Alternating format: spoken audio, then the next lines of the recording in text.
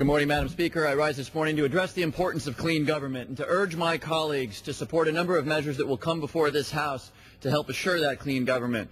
Citizens deserve and expect to know that their elected representatives are acting purely in their best interests, and they, particularly in this moment of crisis, should know that we act exclusively without conflicts of interest.